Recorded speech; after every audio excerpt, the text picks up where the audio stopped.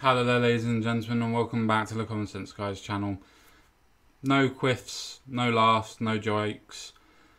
Let's get into the actual story because it's an important story and I want to cover it with all seriousness and actually do a video that's actually important. So with that being said, ladies and gentlemen, let's actually get into the actual video about how the police probably could have stopped a girl from being murdered. Let's get into it.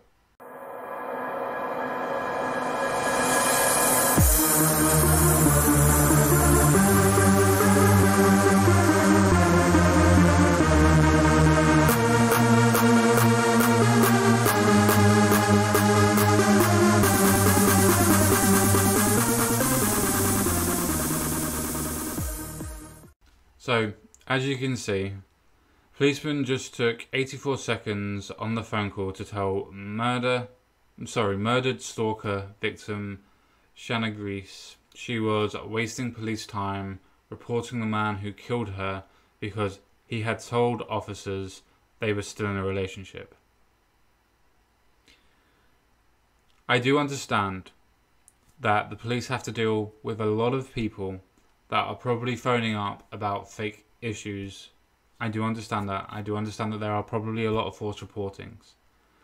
But you cannot ascertain or understand or comprehend a situation that is happening in 84 seconds. You just can't. Not unless somebody is literally being murdered and screaming on the phone, then fair enough, it only take you a couple of seconds. But if somebody's phoning up saying, I'm scared because I think this is going to happen, you're not going to be able to get all of the information. And though I do know that police do have their time wasted quite a bit, they should still listen just in case. They just should. But with that being said, ladies and gentlemen, let's carry on. And let's carry on reading, shall we? So, former constable, yes, I like that word, constable, Trevor Godfrey was allowed to retire from Sussex Police and kept his pension despite being due to face a misconduct hearing, accused of finding Shana Grice to be dishonest and failing to treat her as a victim. In this case, she was and was killed by the person that she kept on saying is stalking her and is threatening to kill her.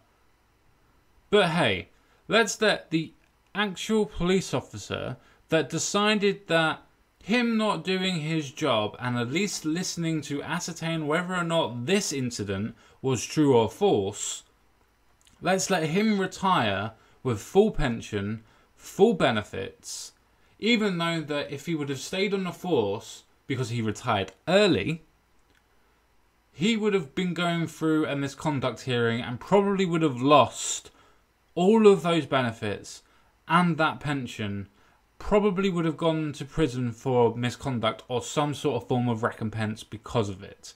But hey, let's just let him retire. Let's let nothing happen to him who decided that somebody who generally wanted to use the police to phone up and to actually say that they were probably going to be murdered by somebody they knew because they were being stalked by somebody who wasn't even together with them anymore, and only took 84 seconds to say, look, you're wasting police time. Let's give them full benefits. Let's give them a full pardon and not investigate whether or not he did commit misconduct. Because even though I can sit here, you can sit there, stand there, look on and say, yeah, he was definitely in a form of misconduct. He will no longer be remembered as somebody, and this will no longer be put down to police misconduct. This will be a form of, not a statistic, just a death that a police officer wouldn't be able to solve. But hey, statistics, eh? They can't be manipulated in any way, shape or form. So, Miss Grice, 19, reported her ex-partner Michael Lane to Sussex Police 5 times in 6 months, almost once a month, but was ignored and handed a £90 fine. A few months later, Lane attacked his former girlfriend and slit her throat with a knife before setting fire to her bedroom to try and burn her body in Portslade, near Brighton, East Sussex, in 2016.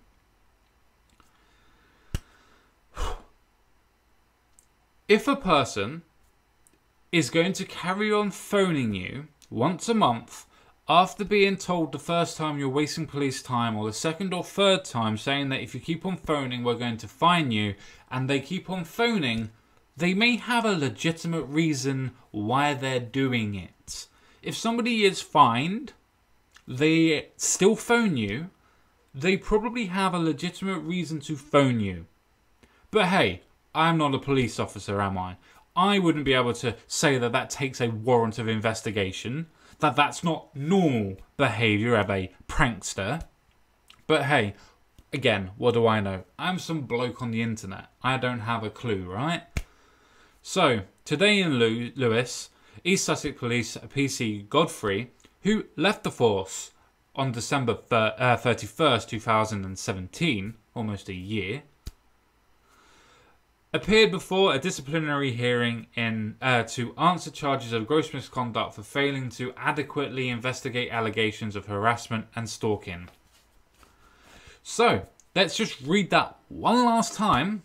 PC Godfrey, who left the force on December 31st, 2017, who would have appeared before a disciplinary hearing to answer charges of gross misconduct for failing to adequately investigate allegations of harassment and stalking.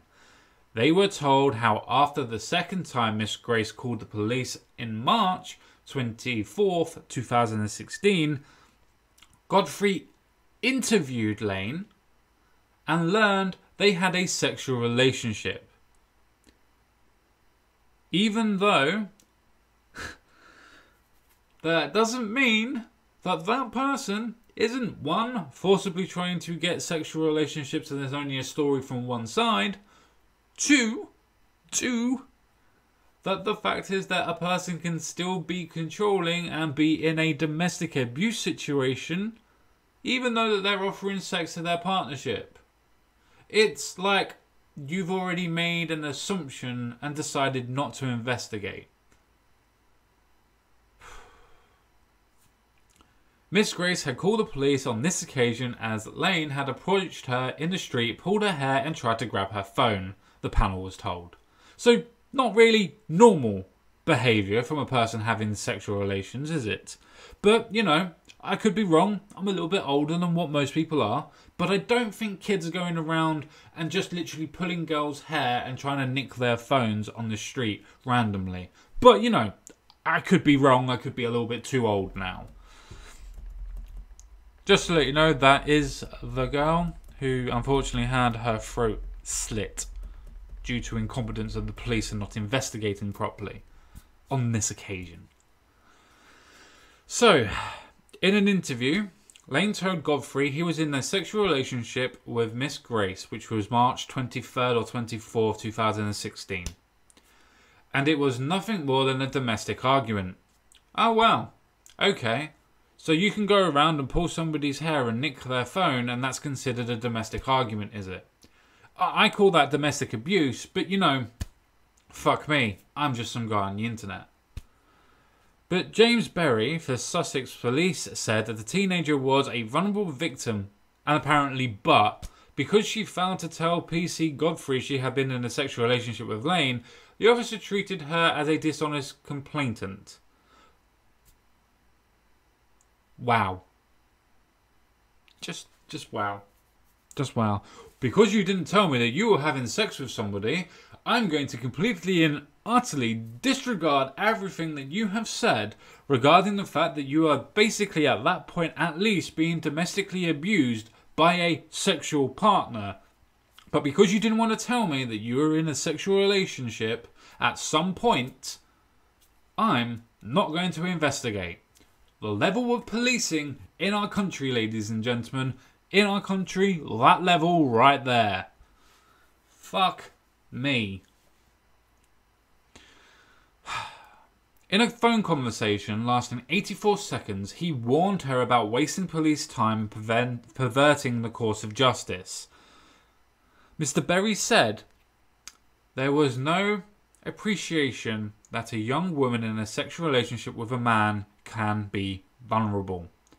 But yet, that appreciation will never now be fully understood because the PC that didn't understand it has left the force on full benefits with no recompense or reconsideration or anything to happen to this person that was, you could say, I'm not officially saying, but you could say, aided and abetted the person who was killing her because she didn't say she was in a sexual relationship with the person stalking her, or at least was. He added that PC Godfrey, who previously received an outstanding investigator, the standard of policing, somebody who wouldn't investigate domestic abuse, gets an astounding investigation commendation before investigating that level. Makes you wonder about that level of the commendation, doesn't it? What they have to do to get to that level. In recognition of his good work after Sussex police smashed a heroin trafficking gang, also found to treat Miss Grice as a victim, did not conduct a risk assessment, and did not give her safety advice, but just said, "You're wasting police time and here's a £90 fine. What? You still are phoning me to say that he's going to kill me? Oh no! I'm going to not investigate. Investigation award. There you go." Mr. Godfrey said Miss Grice lied to police and claimed the final decision to issue her with a fixed penalty notice was made by an inspector. Yeah, at your request. If the inspectors only have an overview of what you said and you only have 84 seconds to be able to determine if that person was lying or not, then the inspector is going to defer to your judgment. And to say that, oh, well, she didn't tell me that we were in a sexual relationship is then enough to say that, oh, well, she lied, so that's not going to be true. To lie about one aspect doesn't mean that you're lying about all aspects. It just means that you admitted to tell them that they were in a relationship. Doesn't actually say that, does it? He said, to pursue this through the courts, we would need a credible witness. We had a very minor assault between the couple who were having a relationship. Her evidence was shown to be untruthful and she was proven to be telling lies. If the evidence that a victim in any case is lied, we would not have continued. The only evidence that is portrayed in this story, and I'm not saying that I am adverse to the whole of this story or this case, but the evidence that's been put through on this newspaper, the evidence in here, the only evidence to say that she lied was to say that she didn't admit to having a relation with this man. I just... The level of policing, ladies and gentlemen, the level of policing. A victim that won't admit that she's being victimised is now apparently, what? Not allowed to... She has to admit everything for the police to investigate? Not just actually investigate what she's said. I don't know. Maybe I'm just being too optimistic that the police should actually investigate, crimes. Or maybe it's a case of what happened afterwards and knowing that if they actually did their fucking job, she'd still be alive. Maybe that's what's got me at this point in time. If you wanted to know what he looked like, that's what he looked like. Him. There. He's a good lad, isn't he? Good lad.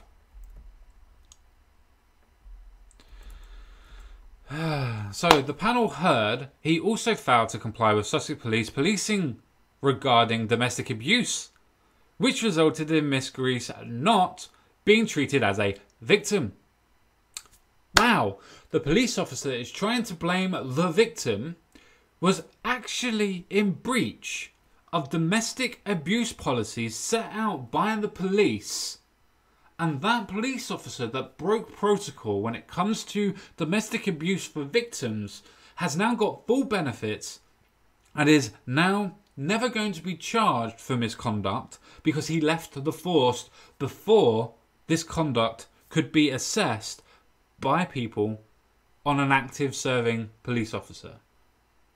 Just let that sink in. Just sniff it. Just sniff that level of fucking retardation. Lane continued to harass Miss Grice throughout June and July, remembering the phone call where she got fined was at March 23rd, 24th, 2016. So a month to 2 months after, and she continued to report him to police. On July 9th, Lane was cautioned by police and warned to stay away from Miss Grice after stealing her back door key and letting himself in, creeping into her bedroom and watching her sleep. Just let that sink in.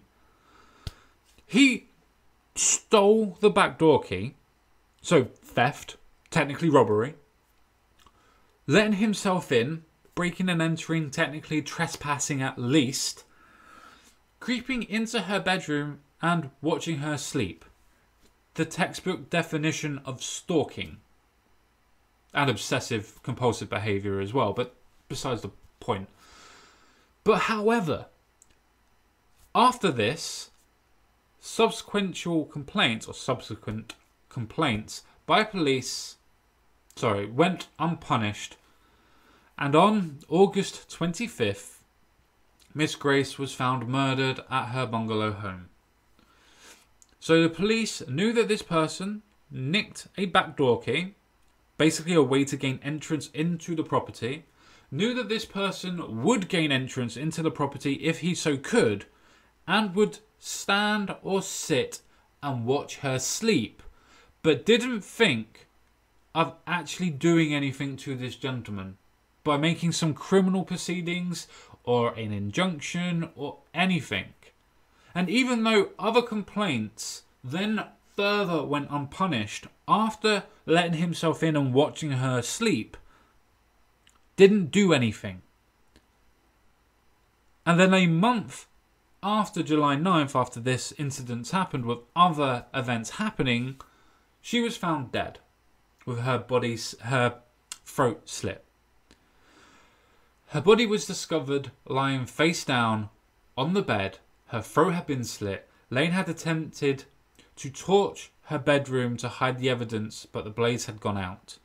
Despite the independent police conduct, launching a wide-scale investigation into police failings, only 2 police officers have faced accusations of gross misconduct. In May, PC Barry Mills was found guilty of gross misconduct and would have been booted out of the force if he had not already left. Which will not go on his record, by the way, because he already left. He also preserved his generous police pension. Shana Grice family said earlier this year that charges made by Sussex police are too little, too late. And I have to say I completely and utterly agree with everything that's being said here. And I do think that the police do good work overall. This is not a police bashing system or set. This is the fact that 2 police officers are at the very least, and especially Goodwood, or whatever his name is, I can't remember his name at this moment in time, but especially him, was able to have these interactions. But because she didn't divulge that she was having a relationship, or at least had a relationship, because I can't imagine that she was having a relationship in the last 3 months at least. I can't imagine that happening. But you know, I could be wrong, stranger things happen at sea. But I can't imagine it. But even if she was the relationship actually due to abuse and the fact of being scared that she would actually lose her life from it? Or was it a case of consent? If that was even the case that she was having a relationship. But you know, that takes a level of investigation. Investigation, that's the word I'm looking for.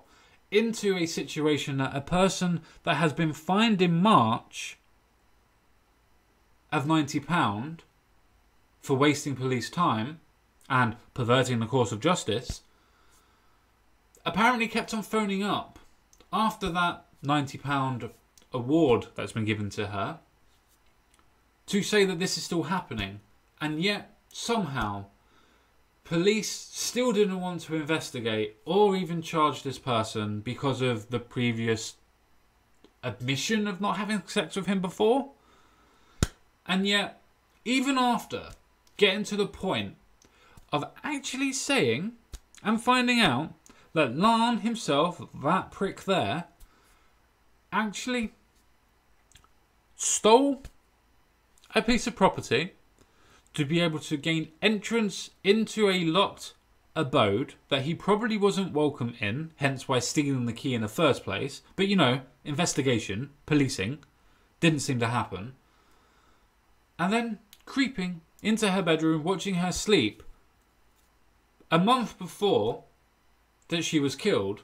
And yet, after that month, after that fucking happened, other complaints made by her were still not followed up and him not arrested. At least on suspicion of trying to do something, or stalking, or any sort of thing, or breaking and entering, or even fucking trespassing. None of that. Nothing. Nothing whatsoever. Not treating her as a victim of a form of domestic abuse. Not treating her as a stalker. Nothing like that. Or being stalked, sorry, correct English.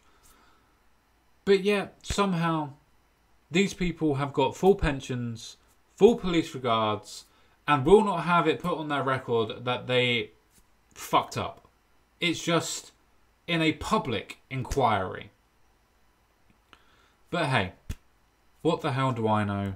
Again, I am just some bloke on the internet, and I myself have no idea how to cover or to implement investigation, or even how to comprehend how somebody so inept in the idea of investigating domestic abuse or stalking would completely and utterly negate the fact of investigating what the person is actually saying, and only taking 84 seconds on a Pacific phone call to decide that she was wasting police time again. But again, I suppose I have to bow down to people's better logic and better understanding of investigation. After all, guys, he won a reward for his investigative prowess. He won an award, don't you know? I'm a little bit too annoyed, a little bit too pissed off at this point in time to continue the video. So I'm going to bid you farewell. I'm going to bid you adieu. And for anybody that was affected by this video, sorry, but these videos have to be produced and have to be put out there. There has to be public scrutiny of public services. And that's what has to be done. So please like, share, and subscribe to this video and to this channel. And just produce the story. Even if you don't want to share the video, share the story. The links down below will be there. Please share the story. Because it's something that does actually have to be nationwide and known. That on this occasion, the police decided that because somebody didn't say that they were having a sexual relation or had a sexual relation with a person, that the domestic abuse that obviously was going on, and at least some form of, should we say, not normal behaviour, was contributing to at least a toxic relationship and had the potential to, I don't know, have a problem, wasn't investigated at all and was completely and utterly sidestepped. But with that, ladies and gentlemen, thank you very much. Again, sorry about the ranty raviness of the actual video, but it's something that really annoys me. The police are supposed to be there to be able to protect and serve. And yet, they didn't protect and they didn't serve. They didn't even take the time to investigate the allegations properly. Even if she was lying all the way up to July, as soon as that guy stole the key to get into the property, to literally stand, sit and watch her sleep, the police should have been made aware and known that this is a string of events that has happened from beforehand that she has been linking to. And yet, even after that, more results and more complaints occurred about him, and the police did nothing.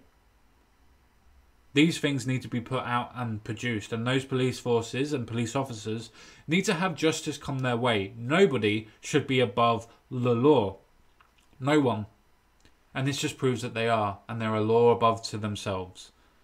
And now I am going. With that being said, ladies and gentlemen, thank you very much. Bye-bye for now. Take care. And honestly, do take care. Bye-bye now.